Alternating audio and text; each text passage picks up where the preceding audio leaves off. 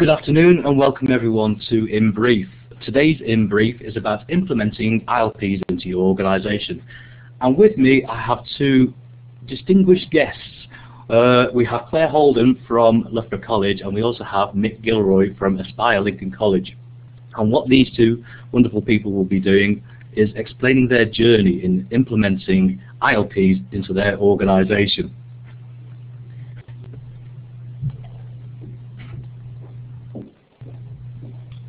So, what we're going to cover today is we will be doing a quick review of Ofsted reports in 2013, what are the key recommendations that will be coming out with, and then we'll be going to Clare to talk about ILPs at Loughborough College, and then Mick will be talking about what has been happening at Aspire Lincoln College. So, review of Ofsted reports. Over the summer, the RSC East Midlands has been doing a review of all the Ofsted reports for 2013 in the East Midlands region, and our in-depth scientific methods were get all the recommendations and stick them in Wordly to see what the key findings are.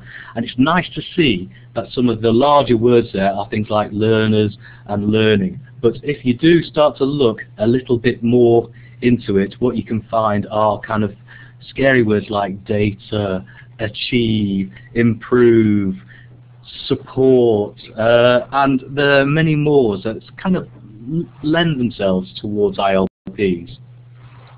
On top of that, one thing that we also did was we did a greater in-depth analysis as to what the recommendations were. I mean, we put them into key themes, and here's some of the comments made that we have aligned to ILPs and tracking. So things like don't always record progress and achievements, tracking systems not robust enough, does not capture progress, doesn't monitor, weak target setting, and all those are elements that a good ILP system should be able to capture. So what we've got is, as I say, Clare and Mick will be able to be discussing their journey in implementing ILPs.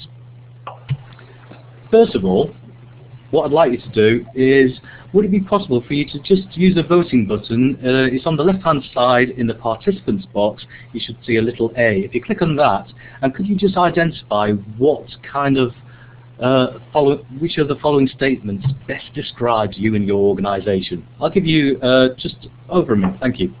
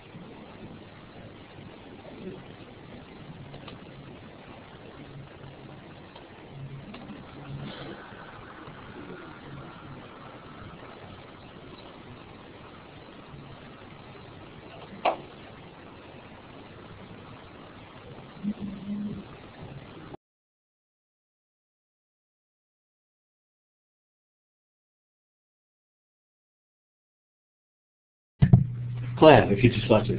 Yeah, thank you very much. Thank you very much, Steve. Right, I'd like to talk about really and describe our I say it's probably a 3-year journey into our development and implementation of our ILP. Probably just over 3 years ago, we decided that we needed to replace our internal homemade ILP, which was basically a database with some more functionality, and move on to something that could be shared. And I think this is the most important part of the aspect, is to be shared by students as well as staff. So it would be something that would be accessed by students as well as staff as we went along. This is probably a very important part of having an ILP that works. So, during the summer, exactly 3 years ago, we implemented the ILP, put it onto the system. We looked at a number across the board as with other colleges, and we came across and decided to go for the Pro Monitor, which is the Compass product. This was for a number of reasons, but one of the bigger reasons was because we already had Compass Pro Solution, and pro-achieve. So we like the functionality of it, we like the way the systems work together, and we felt that this would be the best way for us to go forward. So during that first summer, as I was told that I would be taking this forward, it was really important that we set up our first year project plan. So as a user group, so we had individuals from the curriculum areas, and we did some training. So very much short, sharp, half-hour training sessions that were rolled out during that first 3 or 4 weeks of using the ILP, and really tried to get some fairly quick wins in. So that's changing people's hearts and minds across the curriculum, showing them that this was a really good way to go forward and document the students' progress. And also work with some, if you like, people within the curriculum who would be prepared to have a look and develop further functions, because I think you've got to start rolling out 2 functions and then look at developing other functions as you go along. So we did that. We also had fairly new stuff in the curriculum called learning coaches, which work with curriculum staff but are very much undertaking the tutorials, the support, the early interventions with students, and that's kind of gone along with the development of the ILP as a role, because it's a role that really uses the ILP, so that was really useful. The other area that we used that was an early adopter of the ILP usage was learning support staff, because the ILP and ProMonitor very much recognises where students need support, their support plans, and making sure those support plans are implemented but also visible to staff, not to students for these, but obviously to other staff. So it was a means of sharing the support plans in place.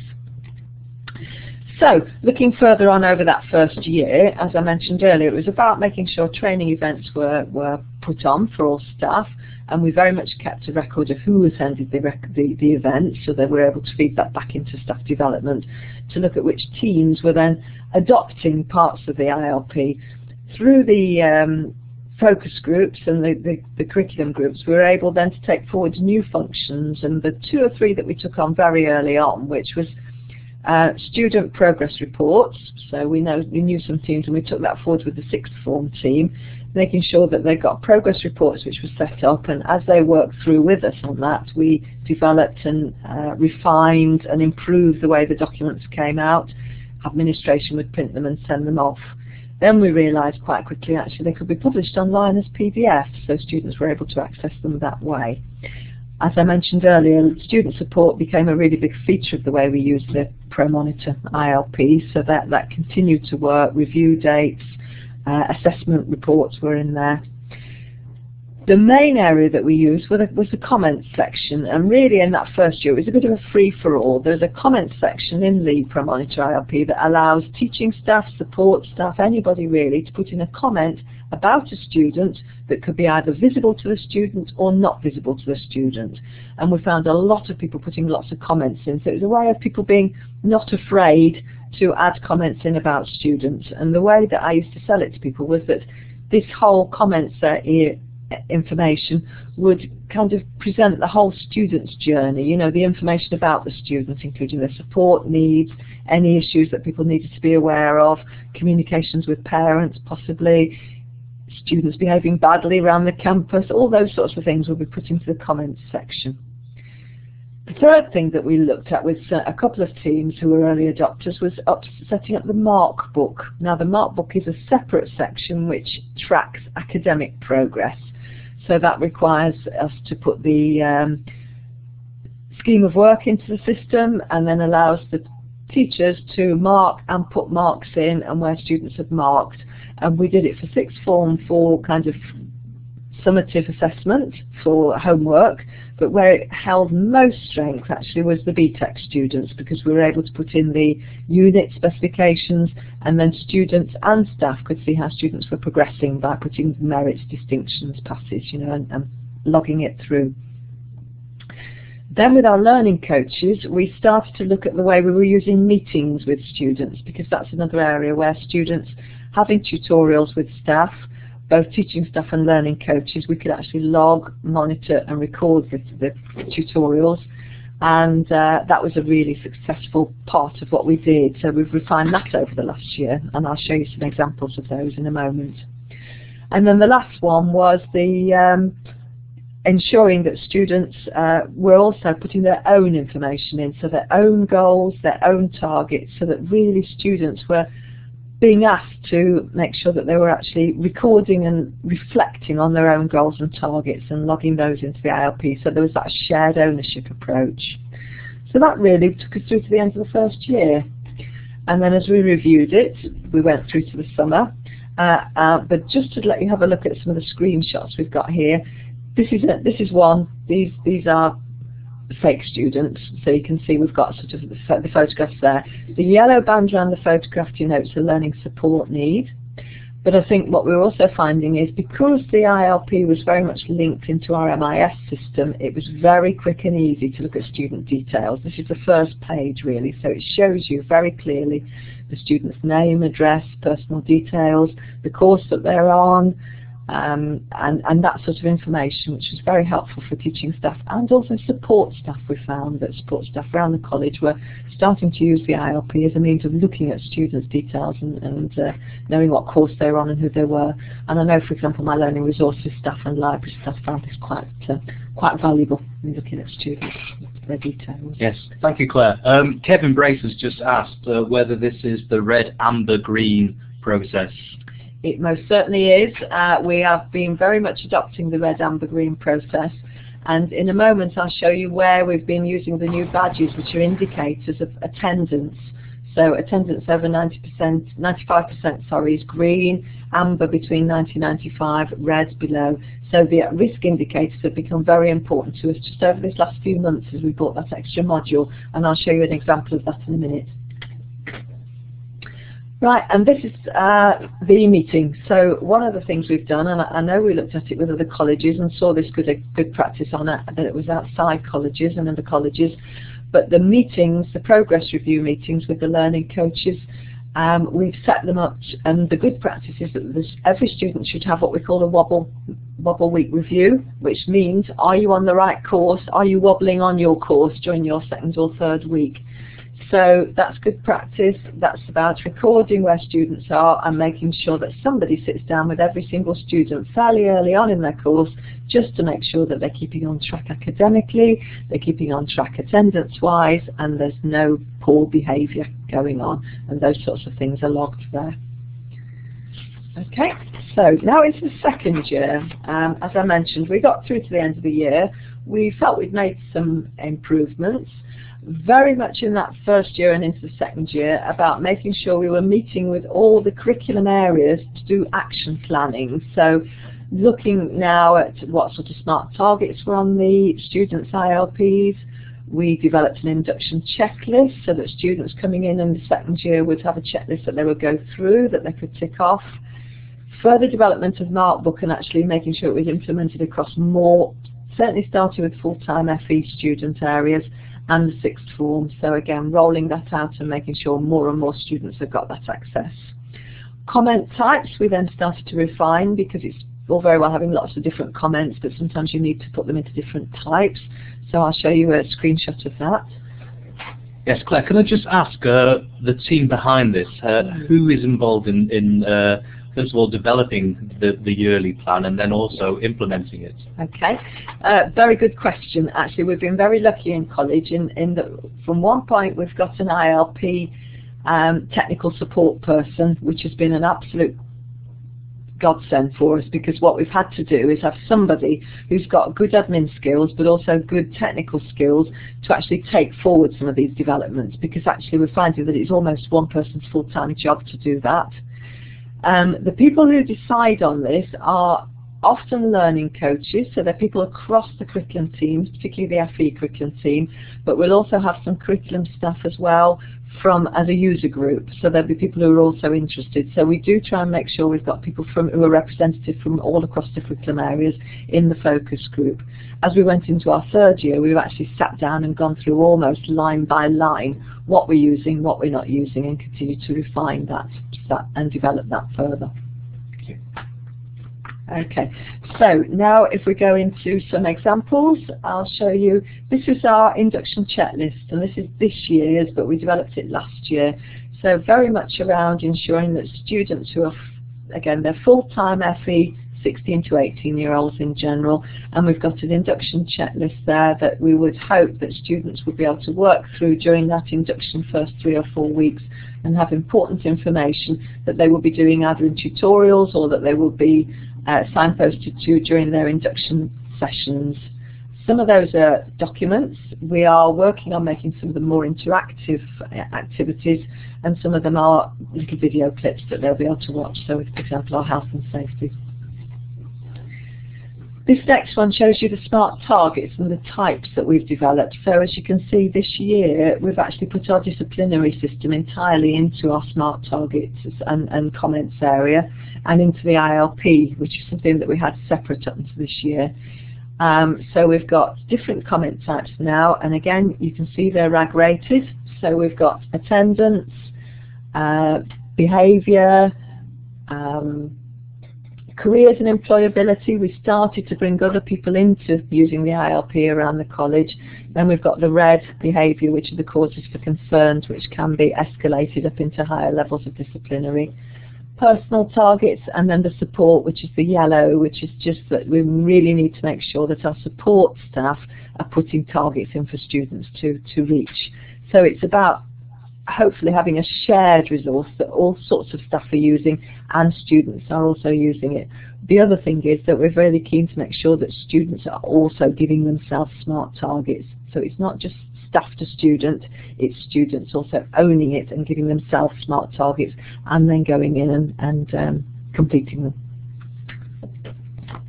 Okay, the next one is the Mark book. So here again you can see an example that I've lifted from an ILP of a BTEC course. This is, I think it's a media course. It's got the units in there. So staff will be able to go through that, and as students complete those units they can tick them off and put their marks in and put some feedback in as well. So we did find towards the end of that first year when we implemented this that students were really taking ownership of this, and I've had students, I guess it's about managing the expectation. Students will be saying, well, I put my mark in yesterday and nobody's marked it for me yet and put it on my ILP. I need to know that I've passed this assignment. So it's about managing that and actually having a fairly clear process that students submit their work and then they expect to have their marks back within a fortnight. So it's managing that. But what we can see is towards certainly this last year, which was the sort of the end of the full second year, by about April, May, students were seeing it, staff were seeing it, and they were really seeing the whole benefits of this, rather than having these sort of spreadsheet tracking sheets in their own drives. Actually having it here where students could see as well as staff, there was a real shared ownership of the whole process. Yeah, Claire, could I just ask how students got access to this ILP database? It's all on their ILP, so there's kind of two versions of it, but it's actually the same view almost. The one I'm showing you at the moment is the staff view. As students log on, they see a really similar menu. So it's a different web address. They'll log in with their own username and password through their own e-learning platform, and then they can see very much similar information that you can see down the menu. So certainly those top few menu items, students will be able to see all of those, including their mark book, their goals. There are sections that we really expect students to be putting in, like their destinations, their long-term goals, their employability goals. The areas where we don't let students look at is the support section, so students can't see any of that third area there with the support needs. And then staff can decide whether students see the comments or not. So there's quite a clear tick box in there, say visible to students. So students can either see it or not see their comments, dependent on whether the staff has ticked that to be visible. Okay, so now we come into the third year, and we're really just on this now because this is our third summer. And where we feel we are now and moving forward over this next year is we're very much refining and developing that functionality into the ILP. So the areas that I've shown you, the development of the disciplinary system completely in the ILP, which brings all the student behaviour and attendance, and ensuring that we can do the at-risk well. The other areas that we've been developing this last few months is we've got reports packaged from Compass, so we've developed that, and I'll show you a screenshot of the sorts of reports that we're now able to record out of that. And then also something that I mentioned a moment ago, the at-risk badges, those coloured indicators, which have been really, really valuable for teaching staff and other staff to see on students' ILPs. As a quick view, really. The other thing that I did over the summer was I wrote an ILP policy, which is very much that goes on public, so what students expect to see in their ILPs, what staff expect to have to put in their ILPs, so that whole shared approach. And then the procedures are really about making sure that every section of the ILP is almost a statement of what's expected, so managing the expectations, because that then will be checked at our quality review, our quarterly quality review. So for example, every student should have a wobble week if they're a 16 to 19-year-old student. Every student should have at least 5 SMART targets in their ILP during their first term. Every student should have a progress review with a parents' evening.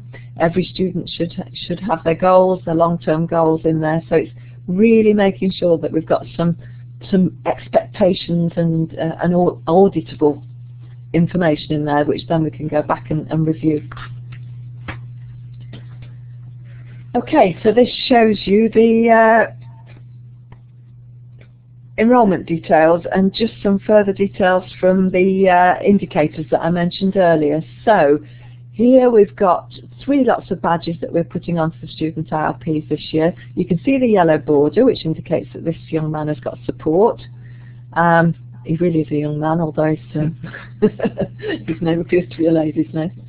It's a bit of an anomaly of creating fake accounts. But what we've got here is some badges that we've introduced this year. The M means medical, so any student who has a medical need is being flagged. Obviously these are seen by staff but not on the students' ILPs at all. So people have to be sensitive when they're doing registers that they don't bring them up on the smart board at the front of the class, because students would see that. So that young person's got a medical information. They will have indicated that at enrolment, and then our support staff will put that information into their ILP. So for example, if the student is epileptic and may be subjected to epileptic fits, then that's recorded. If they just need an inhaler, then they don't need any support, then we can also put that. But it's just making sure we've got all that information. The A there would demonstrate to me that this student has got a very bad attendance record. We've RAG indicated the attendance. It's automatically coming out of ProSol. I think that's another really good thing about this. We don't have to do anything manually to this. Students' RAG indicators will change colour according to their attendance reports on the Pro Solution. So this person here has got an attendance record at the moment of below 90%. And then the third indicator is if he has had behaviour, i.e. a disciplinary intervention at stage 1, 2 and 3 and above 1, it will be indicated there at amber and red. So all those things would indicate a student as at risk. And I think that's where we're starting to move towards now, in terms of identifying those students quickly.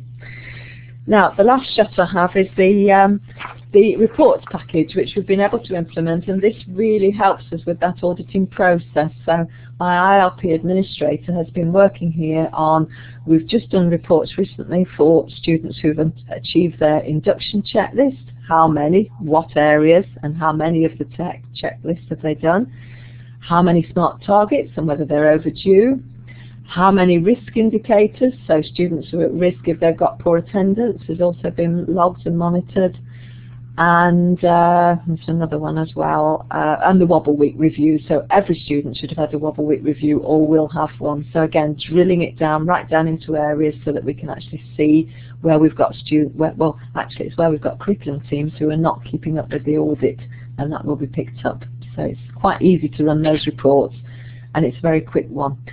The other area that we've run these reports, which has been very interesting and useful, is that we can do it individually for students. So for example, 2 things that we did over this last year was run a progress application out of the ILP, which logs every student who progresses from 1 year up to the next, and then goes through and gets enrolled on the next year, which is a really good way of ensuring that we're getting our progression rates, doing it well, and also monitoring it in the right place. And we've literally just in the last couple of weeks indicated a withdrawal, which is going to be very interesting. So we have an approach at college where we're calling it early interventions, but it's actually about those students who have to be withdrawn within those first 6 weeks. If you were well aware, I'm sure many of you are, those first 6 weeks at college are really crucial time, and whether we need to withdraw anybody because the behaviour's been so poor, or the attendance, or possibly their academic progress is not doing so well, so maybe it's about transferring them onto a lower level course or something else more appropriate to their needs. But it's about tracking and monitoring all that. And if you can do that all through one place, which we're starting to find, I think it's about bringing all the functionality together to record to all, as we said, our vision in the first place, it's about recording the whole student journey in one place. So if you were somebody coming in to look, I will be able to see what happened to the student over the year, were they disciplined, did they have any issues with support, you know, medical issues. I'll be able to see all of those things. Okay, thank you very much, Claire. That is definitely a fascinating journey. Claire will be in the room for the next 20 minutes, so if you want to ask any further questions, then please feel free to add them into the text chat. Claire will respond. But moving on, who we have now is Mick Gilroy from Aspire Lincoln College, as it's now called. And what Mick is going to talk about is an alternative solution for ILPs, especially in the work-based learning sector. So thank you, Mick. Right. My presentation is going to be about the development and use of ILPs and how we've moved from a predominantly paper-based system to a 100% electronic system. Now, in a work-based learning environment, all the delivery, the learning assessment is done in the workplace, so the needs of the ILPs are completely different to those in a college where the learning tends to be classroom-based. So all these things had to be taken into consideration when we delivered our ILP. Just want to tell you a little bit about Aspire. Aspire is the work-based learning department of Lincoln College. Okay, they completed a merger with ISIS Training, which was an independent training provider in Lincoln in June 2013, and we were able to bring all the various expertise together from the two companies to create the version of the ILP that we're using now. I was formerly the manager, the e-learning manager of ISIS Training. I'm now an ICT instructor with responsibility for e-learning within Aspire. So the brief history of ILPs.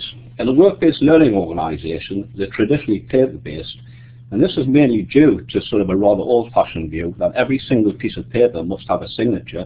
That signature must be in ink and it must be dated.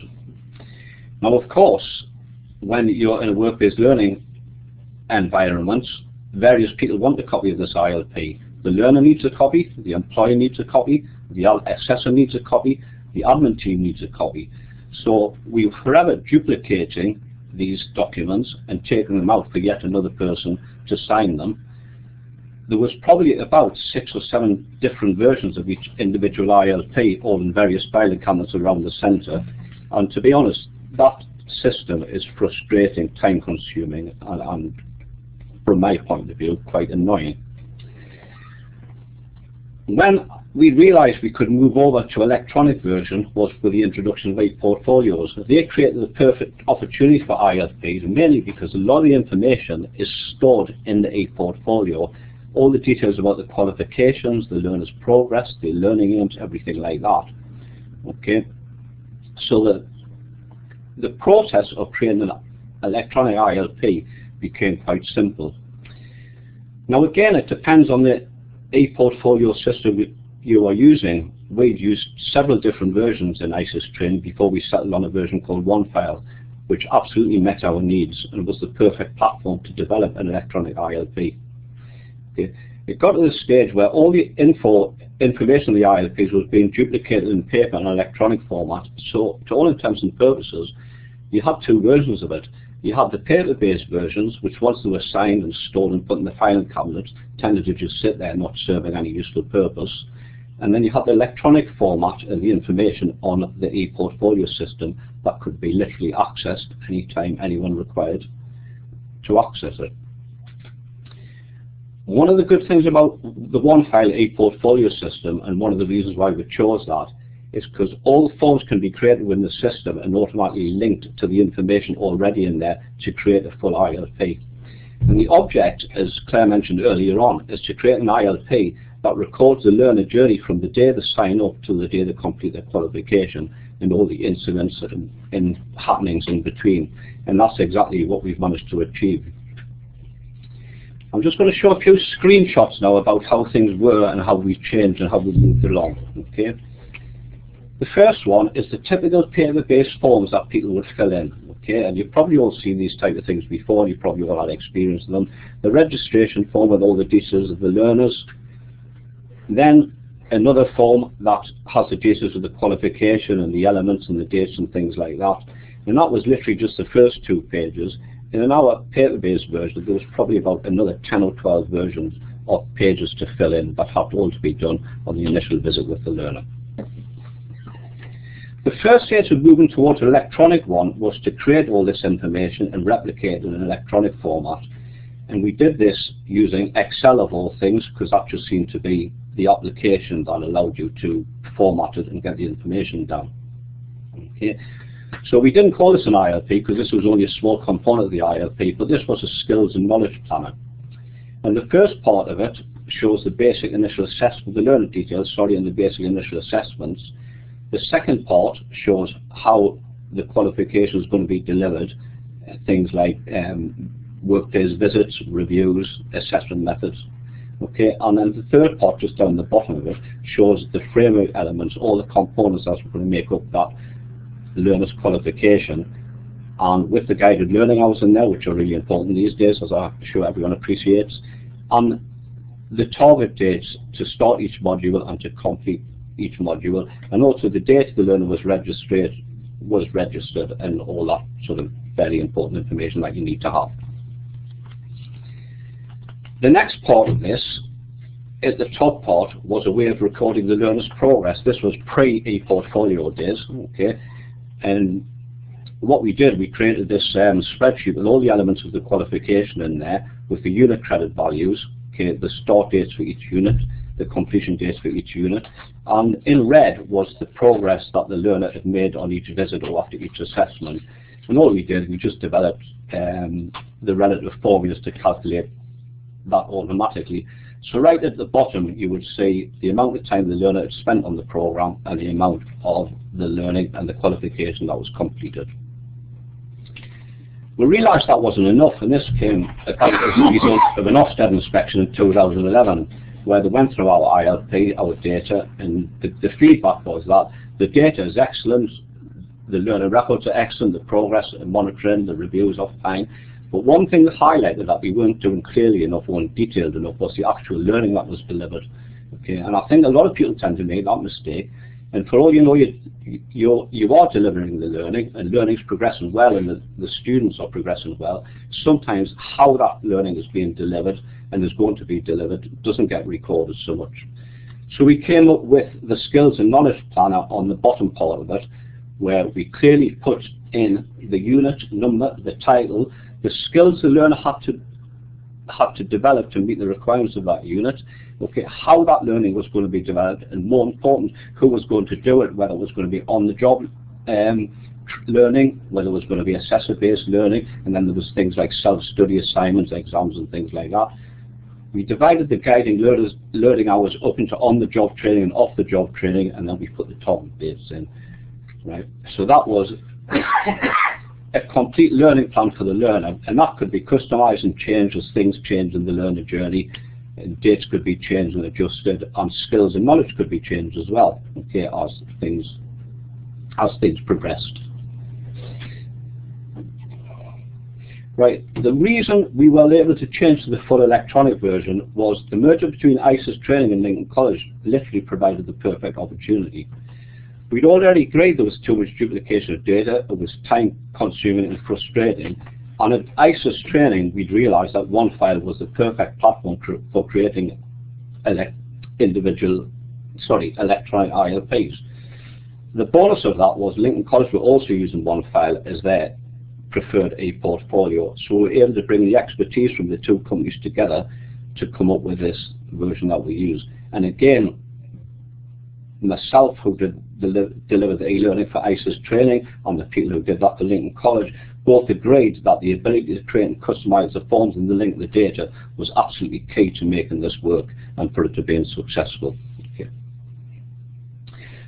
So this is basically how it works. There is an ILP template in one file, and that can be customized to meet your needs. You can change anything you want, and that the forms, the fields, the data, you can add things into that. All the data entered into one file regarding the learner and the progress and the qualification is automatically linked to the ILP, so it updates automatically. There's a range of data forms that can be created to capture any additional information, and that also is automatically linked to the ILP. Okay, and that's in a part of the one file administration functions called Form Builder, and it's just a very, very easy process to design and create forms to serve any purpose. So the ILP then becomes an organic document that can be constantly changed and updated. Okay. When it's changed and updated, what we do, we produce what we call a signable copy, and the learner and the employer will read them changes and they will agree to that by literally clicking an electronic signature. So each version of the ILP and each change is agreed, it's documented, it's audited, and it's saved. Okay. The screenshots we're seeing in front of you now, at the top one, that is the data forms we've created to input the data into the ILP. And the first one on the left is the delivery plan, skills and knowledge planner, and it says version 2 on that because the first one didn't quite suit the needs, so we've improved and developed that. Okay. The next one is the delivery plan, which is basically the framework components, which is all the elements of the apprenticeship framework the learner is going to take. Okay. Then there's the initial assessment results, okay, and then there's forms for prior achievement and general learning information. So all that's done online, nice and easily, automatically saved into one file, automatically updated in the ILP. And just below that, sorry, can you just go back a screen? And just below that is literally the blank form as it appears. And as you can see, very simple, you just click add row, put the information in, and you can build that up as much as you want, put as much or as little information as you need until you've captured all the data. Okay.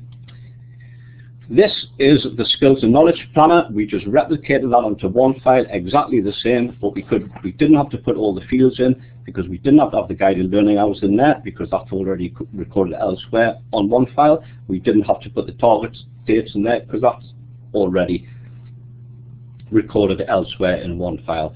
So basically this is just the development plan that you agree with the learner and the employer to explain how you're going to go through those units, how you're going to meet the needs. Okay. The future, we're really going to continue going down this electronic route, okay, and the aim is to continue to develop e-learning, e-assessment data capture to reduce and eventually eliminate paper. And that's quite a hard task because every time you think you've got rid of a piece of paper or they don't need a piece of paper, someone will come up and give you a very compelling reason why you ought to keep that, and more importantly why you ought to get an ink signature on that and possibly a date. So it's quite a hard task to get rid of it all. The next stage in our plan is to make expensive use of smartphones with learners using the One File Nomad app. That's an app that you can download on a smartphone that allows you to capture assessment in the workplace, and the learner can do that as well. And we also encourage the learner to capture evidence themselves and do remote learning and assessment using smartphones and other devices like iPads and upload that and synchronize that to one file when they're done. And the final screen, this is a photograph of the nice new Samsung Note 3 phone that all our assessors are going to be supplied with in the very near future. We've just had a trial and it works very, very well for capturing data, and the screen's large enough to do assessments and take photographs and voice recording and anything else you want to do. And if you just click onto the next screen, please.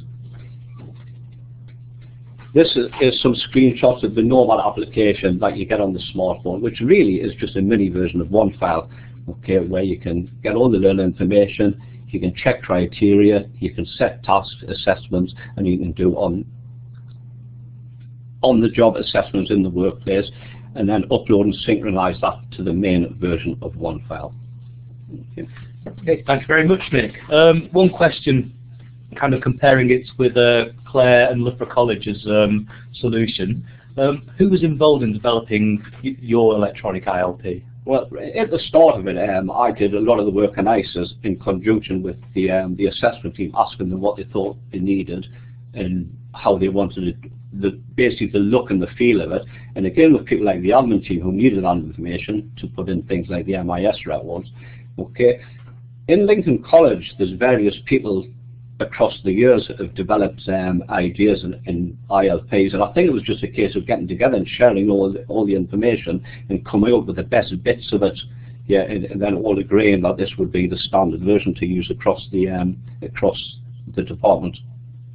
Okay, thank you, Mick. If there's any more questions, please put them into the text chat, and Claire and Mick will answer them as they can.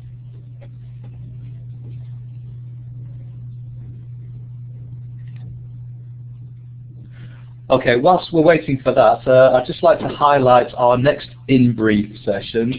Remember, it will be the 5th of November, and we don't want to rain on anybody's firework display, but it is about cloud-based tools and how they're used and implemented within the organisation. So there'll be some interesting conversations there as well. So please feel free to go onto our website to look at more details about that in the near future. Also, the resources for today, including the slides, will be available on our website. The bit.ly address is there, but what we'll do is we will send an email to all people we have on our system to show that. So thank you very much for your time. Lynn has a question, which is the implications of staff development when implementing the ILPs. Shall I just quickly answer that? There is a big implication for staff development, I would say, and it's really, really crucial that when you implement it immediately, that you get right in there with staff development. What we did is we took the approach that we would go across college with sort of cross college in lecture theatre, half-hour real quick sessions to get everybody up and running to start with. But very quickly we found that teams wanted to do particular things or take things in a slightly different way. So now my ILP administrator is doing some cross-college CPD, and certainly if there's updates like the new disciplinary system that went on, but much of his time now is spent in teams, so going into teams and working with them, particularly on things like the Mark book and things that will be relevant to them. All of those are captured though, all of those are captured within our staff development, so that we've got a record of who's been to staff development sessions on the ILP over the last 2 years. Yeah, and I can agree with that. The training side of it is really important. You've got to make sure your staff are confident in using these, and you've got to make sure they know how to use them as well. And also just communicating amongst the staff. They're the ones who are going to be using this out in the workplace with the learners in my case, and it's got to meet their needs. So they want a change to be made. I'm quite happy for them to suggest that, and then I'll come up with templates or designs and things like that. And most importantly, get everyone to agree on the final version. This is what you want, this meets the needs. And I just can't stress that enough, that you cannot thrust something on the staff that they don't like and they don't want to use, or they will simply not use it. That's very true. I think just to add to that as well, we've done a lot of kind of email briefings that we do with the kind of ILP logo at the top. So every so often, if there's an update in there or something slightly that's been added, we'll go out with an email to the staff and just let them know that's happened. Thank you. Lynn has a follow-up question, which is how hard or easy is it to sell to staff? Not that difficult once you showed them how it was going to reduce the paperwork burden. That was the big selling point. It was a fairly seamless process in my experience, and I would say most of the staff came on board with it and were quite enthusiastic about the whole project right from the start, so we really didn't have an issue with that. I would say for our staff it wasn't hard once they'd seen that it was easy, as you say, to use, and it gave value. I think the most important thing, it gives value back. It allows them to look at and track and record student progress, but also allows other staff to see what's happening, so it becomes much more valuable than just in itself. I think that's really, really important. Okay, thank you very much, Claire. And Mick, if you'd like to show your appreciation for these presentations, thank you very much. And as I say, our next In Brief will be on the 5th of November about cloud-based tools. More to come via email. So thank you very much for your time.